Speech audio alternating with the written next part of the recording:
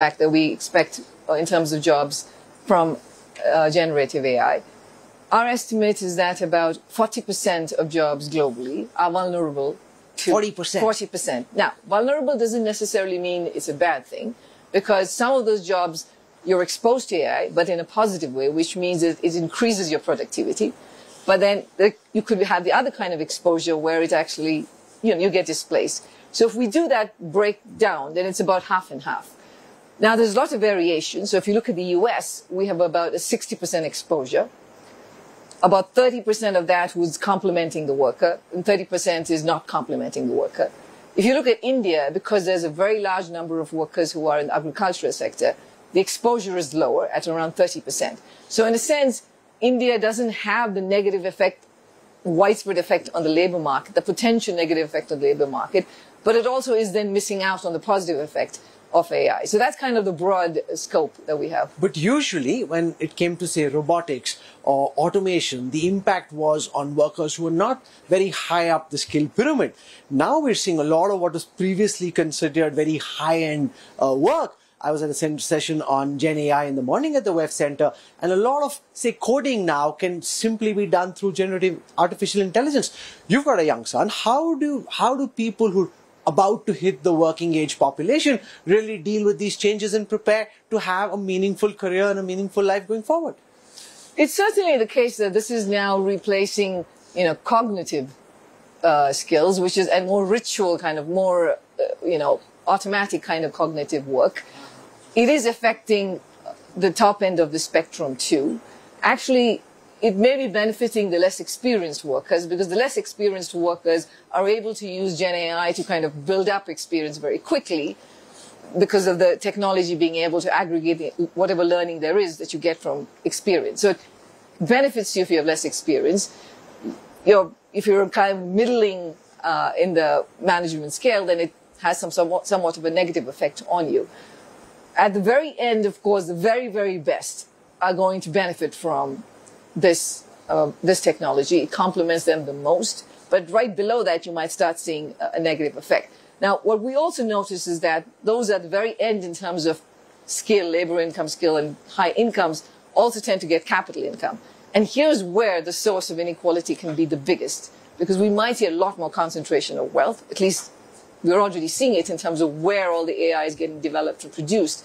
It's in a number of companies, and in a couple of countries. It's basically the US and in China. That's where most of the development is happening. So what are you telling your son in terms of preparing for a workforce in the future, of jobs in the future, where a lot of work can be done through generative AI and the rest through robotics and automation? The first thing, young people have the advantage of being much faster in picking up new technology. Sure.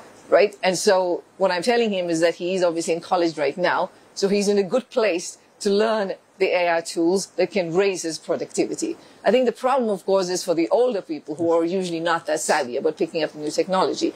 And there's where the risks would happen. So one of the consequences you asked about the impact on India is, I would say, specifically on call centers. Right? That is the one industry that could very quickly be, driven out of business because of AI.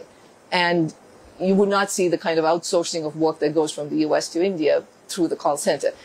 There is where you might see very quick effects, and that's one of the areas that I want us to pay attention to. As far as countries are concerned, which countries are likely to be the beneficiaries of this, which are likely to be the biggest losers? Or do you think it's difficult to classify as far as countries are concerned? It's more down to individuals and companies. Right. So we know that countries that have a high level of human capital, great innovation space, good digital infrastructure, and the right kinds of regulation are going to benefit from it. So who are these countries? We actually did what we call a country preparedness index for AI. Among the top, you have the US, you have Singapore, you have Denmark, you have Germany. India is about the average for emerging markets, kind of in the middle of the pack. But the countries that are going to benefit from it are the ones who are on the top end in terms of all of these indicators. Let's come to growth. Now, I want to start with India. There's a big debate raging at this moment about the kind of economic recovery India is seeing. Government-leaning economists say this is not K-shaped. A lot of left-leaning economists, and I don't want to attribute any ideology to the numbers that different people are doing, but they're insisting that we're seeing a very unequal economic recovery, where the rich are becoming richer at the top of the K and the poor are becoming poorer. What's your individual and institutional reading? I mean, at first, I think we should recognize that the Indian economy is doing well. If you look at major economies, it remains one of the fastest growing economies, and we expect that will be true even in 2024. Two big areas of huge progress have been physical infrastructure, roads, ports, airports, and so on, but also digital infrastructure. I think both of those have been areas of remarkable progress, and that is beneficial to everybody. I mean, it's not just the very rich, it affects all parts of society. We're also seeing consumption growth, to be doing quite well, though we expect it to slow going forward. Yes, the government's public investment push has played a very important role. But again, I think India needs also much more reforms for it to be able to truly realize its potential and make sure that everybody, including youth unemployment, is reduced, that concerns about the K-shaped recovery are addressed.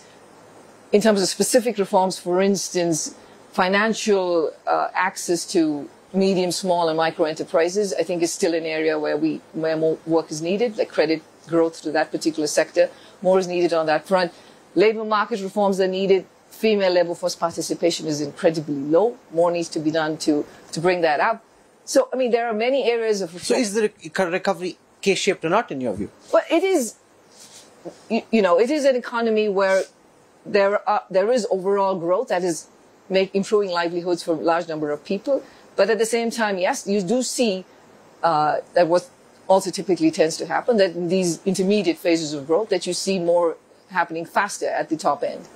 Okay, so there is, in some senses, enough data for you to suggest that the recovery is indeed K-shaped. I would not say that there's enough data for that, because actually, by the way, that is one area where more progress would be very helpful, is to have a lot more data collected at a high enough frequency in India. If you look at employment numbers and so on, there are still debates on the quality of those numbers. So more data is required. I think the headline story is that India's growth is a good one. It is one of the fastest growing economies of the world. But I would also add that it needs to keep up consistent reforms. So let's come, because you mentioned reforms twice over. The Indian government's heading into election mode, so no reform is likely just in the next few weeks and months. But after that, what are the key reforms that you think the Indian state should be undertaking to step up the growth process and to make growth more equitable for all our people? In terms of reforms, this is required not just at the national level, but at the state government level too, because of all these different subjects, of course, are handled at both levels of government. Firstly, continue the good investment that's been done in public infrastructure, including digital public infrastructure. Obviously, that's not done. Much more is needed. Continue that good work. It's shown to bring in a lot more activity, catalyze a lot more activity. Labor market reforms is important, and I said on female labor force participation, that's important. Credit to MSMEs, an important area.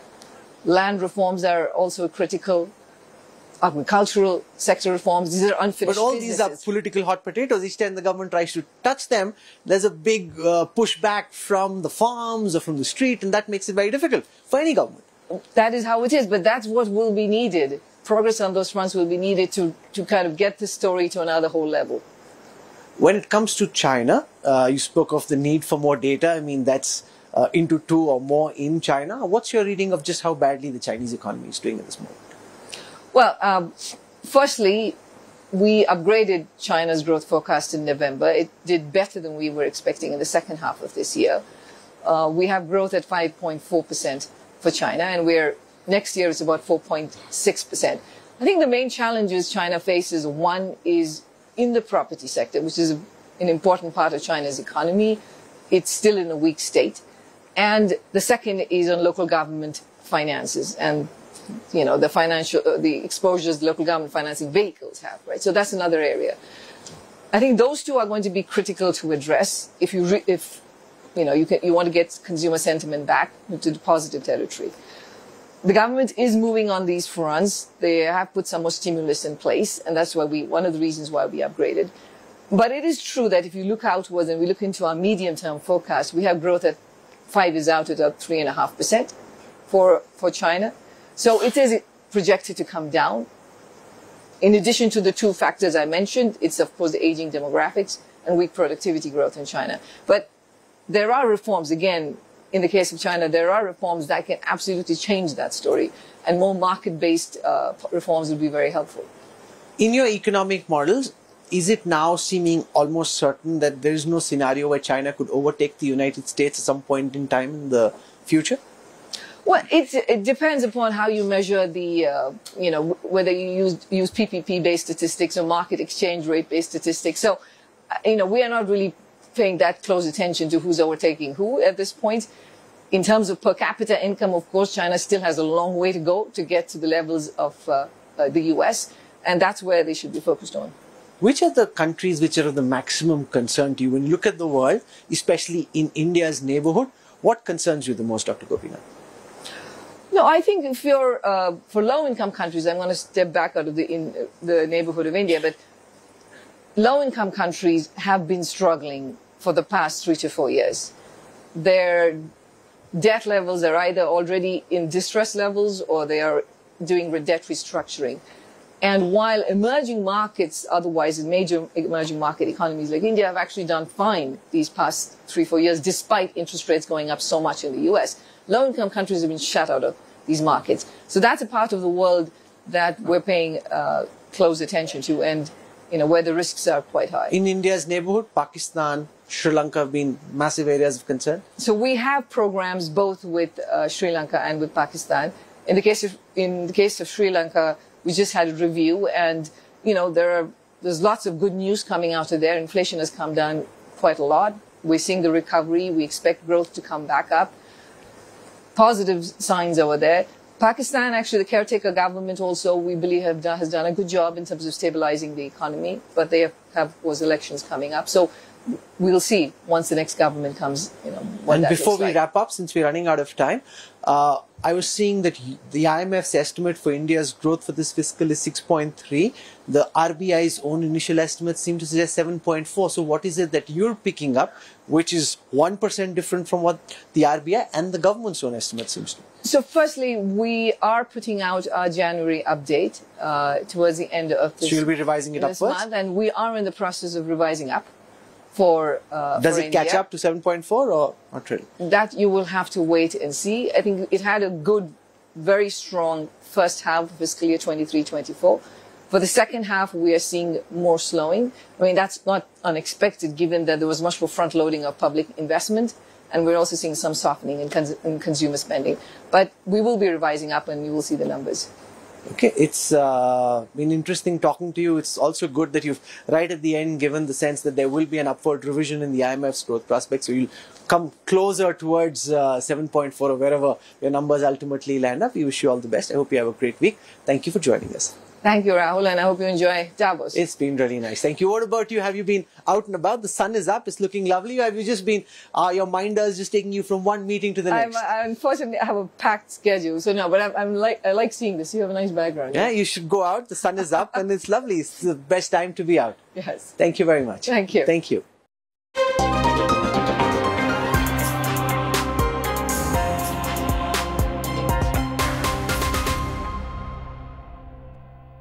One of the most consequential things that will happen this year is the presidential elections in the United States. And no matter who wins and how things shape from January to November, the ultimate victor on the 5th of November will have a very big role in shaping how the world order moves from here. Could it be the erratic Donald Trump? Could it be Joe Biden once again, despite his age and health? To talk about some of the factors at play in the United States, in India and globally, we're joined here at the India Today, Business Today studios at the World Economic Forum at Davos by Samir, Saran, one of India's leading think tankers, president of the Observer Research Foundation. With us also is Ravi, editor-in-chief of one of the world's most respected foreign policy journals, Foreign Policy. Thank you very much for joining us. Thank you. I want to start by asking you, Ravi, from your perch, given how the American presidential elections are shaping up, are you now veering around to the inevitability of a Joe Biden versus Trump presidential contest in November? Yeah, absolutely. It's as close to inevitable as it gets. It would take a dramatic turnaround in the courts for Trump to not be the candidate. Joe Biden obviously is the candidate. It's unlikely that anyone would challenge him at this stage. So given that we're looking at Biden-Trump 2.0, I think it's time now for the world to try and understand what either side means for them, whether it's India, whether it's Europe. And there are a lot of big ticket issues, I think, that are on the table from a global sense. Americans, of course, will vote on largely pocketbook issues. And remember, again, many Americans, given how polarized America is, they already have a strong sense of which way they want to go. So a lot depends on turnout. But if you're in the rest of the world, you're going to worry about the future of multilateralism. You're going to worry about how America engages with the world. If you're in Europe, you're going to worry about America's support for Ukraine. You're going to worry about how America might treat China, whether there will be a change, whether Trump 2.0 will be unleashed in a different way. So those are all concerns, I think, that the rest of the world is going to be thinking about very deeply. Candidate Trump so far has seemed more calibrated and balanced than the mercurial Trump we saw first time around. Is that just a facade? Or could this be the new Trump? Because his advisors seem to suggest that he's a changed man. Is that even possible? I'm not so sure that I would say he's calibrated. He has said on the campaign trail that he will go after people who didn't support him or weren't loyal to him. He said all kinds of things that, would worry any supporters of democracy in the United States, any supporters of the rule of law. I think it's immensely worrying. It's not just whether you're red or blue, Republican or Democrat. A return of Trump would prove to Americans and the world that his 4 years weren't a blip, that the chaos and the sense of vengeance is very real. I think he has been very clear that he would go after a lot of people, that a second term would be the term where he now knows exactly what to do. He would be unleashed in a sense. There's a lot to worry there. Samir, what could President Trump mean for India and for the world, in your view, if it does come down to that? Rahul, I think first, before I respond to that particular question and try to warm myself up in this freezing temperature, let me just, observe something from what Ravi just mentioned. In any other part of the world, if you had the developments that you've seen in America in the last 6 to 8 months, cases being filed against the opposition candidate making outrageous statements and literally abusing everyone and every region of the world at some point, you would have said this is a nutcase democracy, this is a sham, this is not democracy, right? Can you imagine in any other part of the world an opposition candidate having 20 cases filed against him in the year when you're campaigning and America saying, oh no, fine, it's... And so calling for insurrection. And calling for insurrection. Look, it's a spectacle rather than a democratic process right now in the US. And none of us should be, taking this lightly. I think it forebodes a number of issues. The most important is the durability of America to remain a viable and influential actor in the world affairs in the future. I think that's the first big thing we all have to realize, that a world without a rational, strong, sensible, influential America is upon us, and we have to start looking at plan Bs. All of us have to start thinking about it. So I think what this election tells us is that we need plan B, and I think that is my response to you. Now, my response to you is that there are 3 sets of countries, many more, but 3 sets of countries in terms of how they are assessing the elections as we go forward. First, many who rely on America for security, for their economics, for their relevance, are worried, and they should be. As governments change, and as governments change in this dramatic way with very differing worldviews, they are likely to be most affected.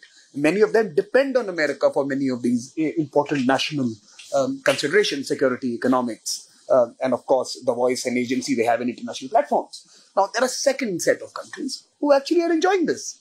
They are actually seeing this as a way of claiming the space that America is inadvertently vacating. So there are many who see this moment as a moment to actually claim those spaces, make themselves more heard, make themselves more integrated into communities that would have otherwise preferred to be somewhere else. So, and that's the second set of nations.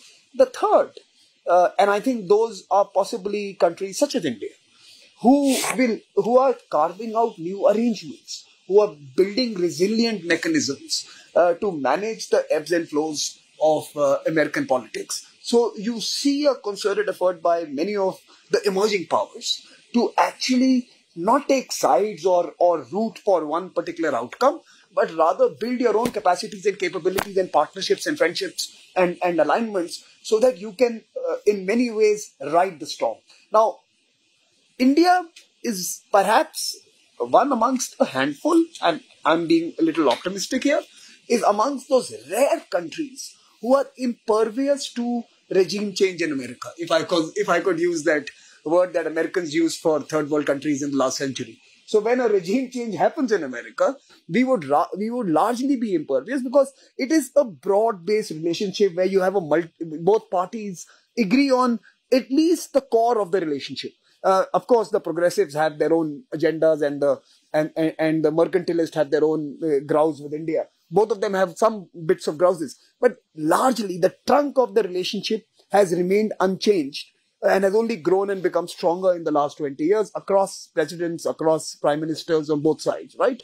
And I think India would have to continue to focus on building the institutions that will drive the relationship forward and not necessarily worry about the politics that is going to be defining the sound bites.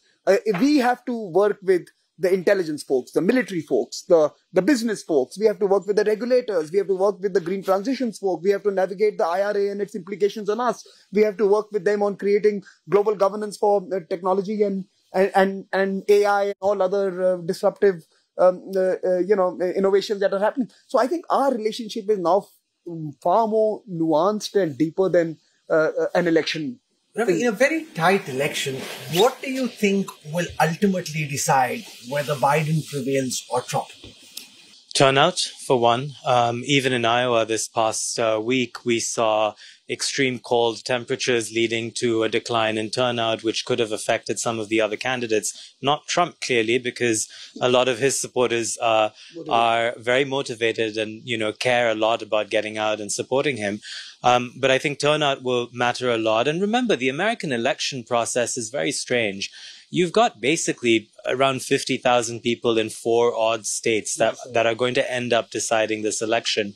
And so a lot will hinge on, how they see the contrast between Trump and Biden in the weeks leading up to the election. For example, over the last few weeks, a lot of Democratic strategists have been very worried about polls suggesting that Arab Americans are unhappy with Biden because of the way in which America has handled the conflict in the Middle East. Now, for example, if you're in Dearborn, Michigan, which is a battleground state, that is going to affect Biden. The question is, 1 year from now, in this case, 10 months from now, are voters going to remember that? Are they going to focus on Gaza if you're Muslim American, or are they going to focus on the fact that the other guy, Trump, is a president who tried to enact a so-called Muslim ban? So the stakes, I think both sides will be trying to make very clear the contrast between the candidates.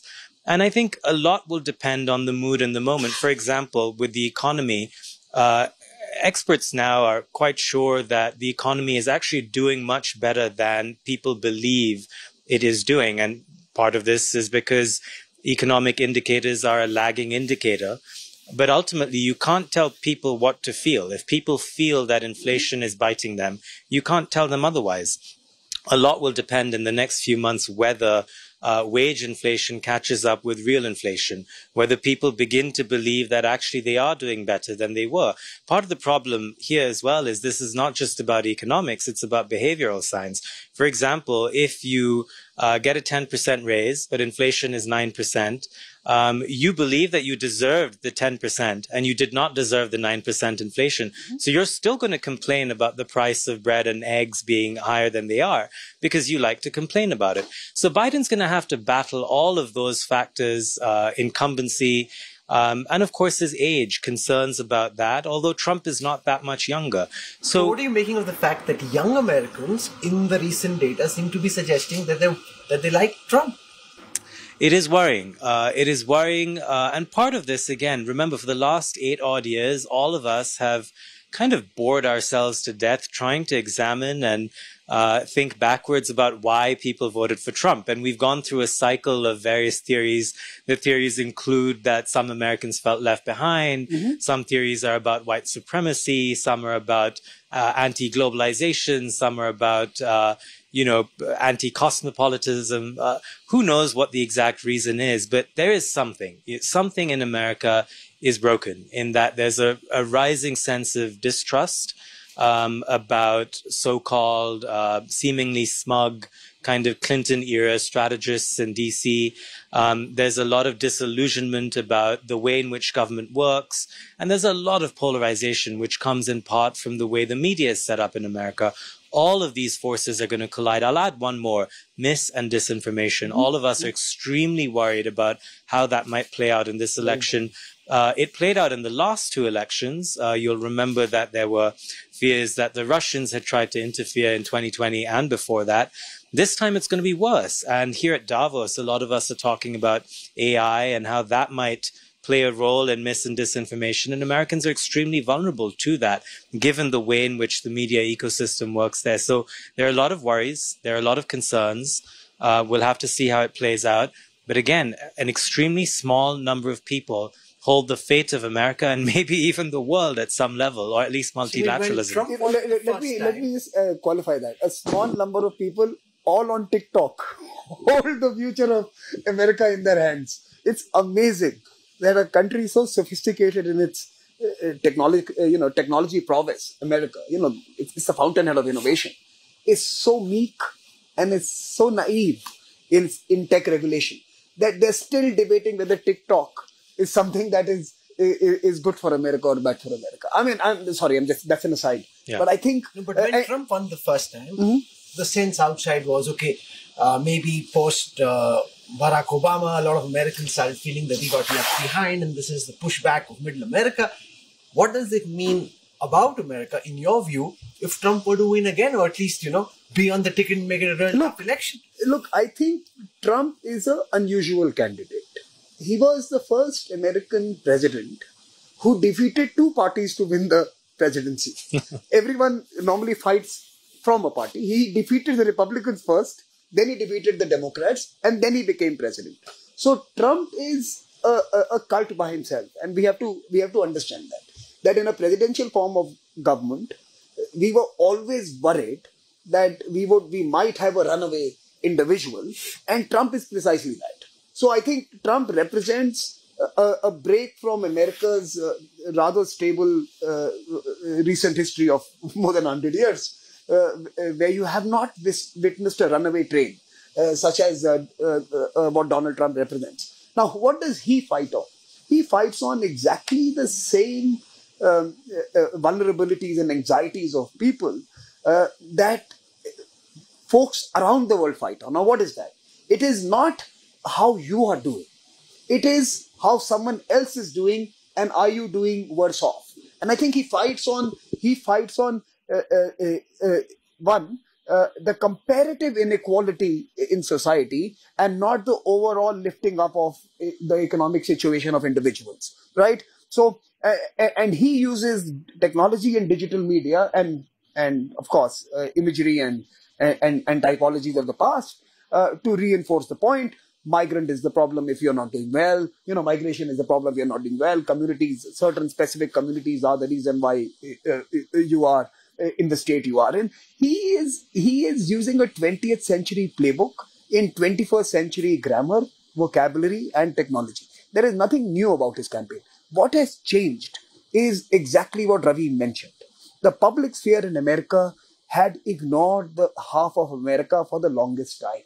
When things were going well, at the peak of Pax Americana, it was basically 25% of American elites who represented the Pax Americana. 75% were excluded from the press, were excluded from financial institutions, were excluded from economic mainstream programs. They were generally growing at a different speed, living in a different reality, and facing daily situations which were remarkably different to those in the coasts, West Coast and East Coast. America had a problem. America had a serious problem. It had a structural problem which has created a constituency that believes that it has no relationship whatsoever with what the Democratic Party today represents. Right? Guess what?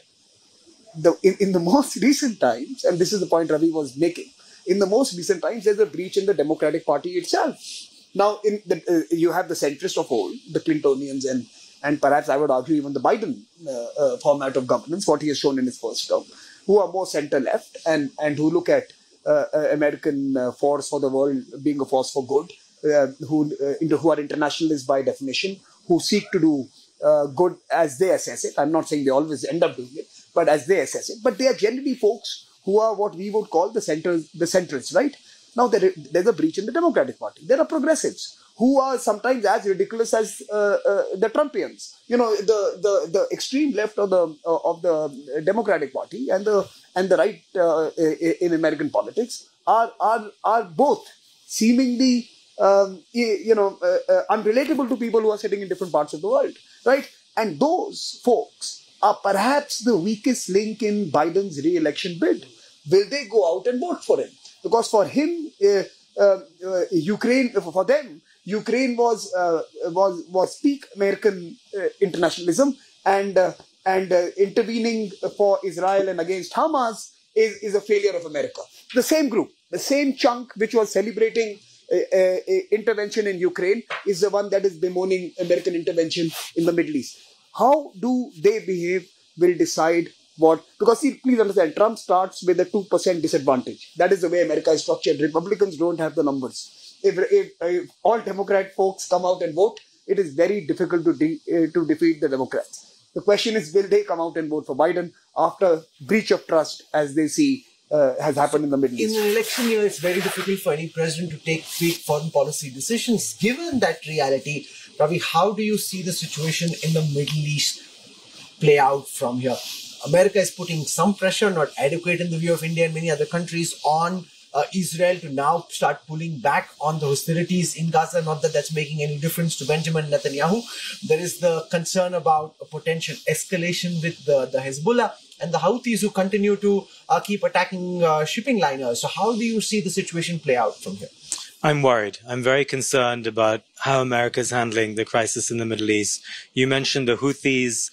This week, America and UK forces have tried to bomb Houthi positions. The Houthis are defiant. They will escalate at some point, and they already have in attacking a US ship this week. Remember, part of the reason behind all of this is to free up the Red Sea to allow commercial vessels to go through, which has impacts on supply chains and insurance around the world. That hasn't changed. So there's still a lot of fear about a wider war. You mentioned Hezbollah. They haven't even entered the fray in a big way. If they do, this war becomes so much bigger, and America gets mired in a much more serious way. That is immensely concerning. I think, on October 8th, the day after Hamas's horrific attack on Israel, President Biden did the right thing. He decided to go to Israel. He decided to stand with Israel. But I think in the days since, as destruction in Gaza has continued, as the death toll has mounted, as we've learned more about what's happening there, and also the fact that Hamas is still operating. It's the notion that one could destroy this group, as Israel has claimed it wants to do, is a claim that, beggars belief at this point. And so I think how quickly America can pivot, can add pressure on Israel, can force Israel to think about an end game, that's going to be very important. And I think America maybe has miscalculated a little bit how much it is losing support in the Middle East, in the Arab world, in the Muslim world, even among countries that are not part of any of those constituencies. India, for example. There's a divergence. The global South generally. There's also a divergence between America and Europe when it comes to how to act with Israel. So Biden has to step up. I mean, the thing is, he has all this leverage on Israel. The question is, when do you use that leverage? Prime Minister Modi and Benjamin Netanyahu are very close. And now suddenly Netanyahu is persona non grata. In Israel, people want him gone as soon as possible. And India has had a long-standing relationship with the people of Palestine and for the Palestinian cause. That puts a country like India in a very tricky situation. given what's playing out now and the fact that our shipping vessels also are being attacked by the Houthis? So, Rahul, any country that has good ties and feels well for both sets of people, both sides of the conflict, Palestinian people, not the Hamas. Let's make a distinction between Hamas and the Palestinian people, and I think that is important. Every time we say Hamas, we tend to invisibilize the Palestinians who are actually the ones who are perhaps bearing the brunt of this conflict, and the Israeli people. And I think any country who feels well for both of these sets of people, the Palestinian and the Israeli, like India has always done, is going to be in a sticky place. Because, in some ways, if you were an evil planner in the Hamas wing of disruption and devastation, this is precisely the kind of response you would have hoped for, and the kind of the media imagery and the narrations that have emerged in the last few months. You would have actually wanted this kind of a global public outcry to bring this conflict center stage, to make it alive again. Remember, no one was talking about it. People were talking about a new Middle East. People were talking about connectivity. People were talking about the Abraham Accords. There were many who did not want this to happen. And if you were a planner and you wanted to disrupt all of this, this is exactly what you had wanted. So I think Hamas, in many ways, have succeeded in doing what they set out to do by bringing this whole old and historic dispute back at the heart of global discussions today. And I think that's an important element. But more importantly, they have also, in many ways, been able to galvanize the traditional non-aligned communities of the past, of the 20th century, into mobilizing against the Israeli nation, not against Netanyahu, against the Israeli nation. South Africa in the courts, for example, right? So in many ways, they've also been able to tap into the 20th century collectives to come up and speak against Israel. And I think both of them hide, or rather are inadequate to come to, in some ways, an understanding of what is really happening. Yes, Netanyahu, by all accounts, is no longer the Netanyahu of many years ago. He has progressively chosen to stay relevant by changing his politics over time. It is his part of his political continuance. And I don't think India's relationship with Israel is about Netanyahu. India's relationship with Israel existed far before Netanyahu was, the project Netanyahu was even conceived, right? So the idea that we have, that India has a relationship which is somehow joined up with Netanyahu is wrong. We have a relationship with Israel which is independent of Netanyahu, and we have a position on Palestine that is time immemorial. In some ways, we always stood for it. And India is trying to make both of them happen, against terror and for the Palestinian people. And we have to do both of it. Let's spend a moment on the Russia-Ukraine conflict. President Vladimir Zelensky is at the World Economic Forum Congress Center at the moment. In fact, as I was coming up, I just bumped into him as he was walking in for his session. And the narrative at Davos seems to have changed on Ukraine. Last year, the question was, could there be a palace coup against Putin? Previously, the question was, how long will the war go on for? At one point in time, there was a question, can Putin and Russia lose? Now the question is, can Putin actually win? What's your sense? Look, I think more than win or lose, this has been a conflict that, seems like it's going to go on for a while.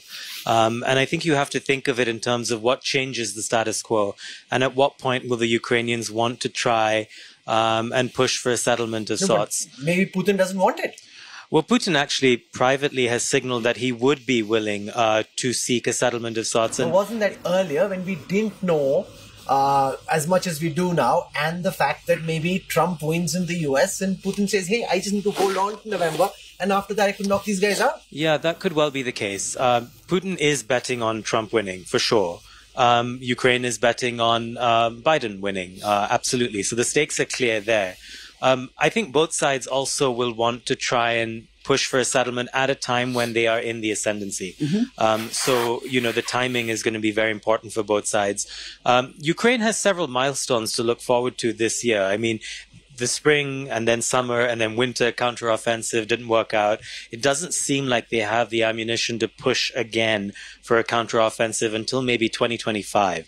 So on Ukraine's point of view, this is going to be, mostly a defensive kind of maneuvering throughout 2024. But however, on the diplomatic front, they are trying to reorient some of their military supply chains through Europe rather than just depending on America. So they're very concerned about Trump, but they're also planning for a world in which Trump is president. Look out for the 75th anniversary of NATO, the big summit in June, where Ukraine is going to hopefully push for assurances and get them that it will eventually join NATO in 2 or 3 years. And those are all things that could lead to a pathway towards a settlement. And the reason why I say that is if NATO were to agree to create a pathway for Ukraine to join, then it would agree to defend the parts of Ukraine that Ukraine currently controls. So about 80% of the country, which would then mean that NATO has to defend those 80% sort of parts of territory that Ukraine does control. That'll be big. If that happens, we might have the beginnings of a settlement in 2024. That will likely take longer to work out, 25 or 26. But this is a war that will continue for a while. What's your reading? How is this conflict likely to play out from here? And what does it mean for India? Look, for us, I think we have to continue to be among those few voices which encourage early resolution or an off-ramp at least, even as we work on the resolution. So I think there are two parts to it. First, there has to be a working ceasefire. It could still be, it could still involve military build-ups on both sides, but let's try and get the fighting to stop. I think that's the first thing we need to look at. And then let's try to carve out something that is workable. If what Ravi was to say was to bear out, in some sense, 80% of Ukraine, part of NATO, 20% as what I would call the safe zone between Russia and NATO, because that's what Russia's political anxiety is, to have NATO on its border, right? So Ukraine joining NATO was something that had terrified them. It's not going to change now. If they fought for it earlier, if they decided to step into Ukraine to fix that earlier, that is not going to go away.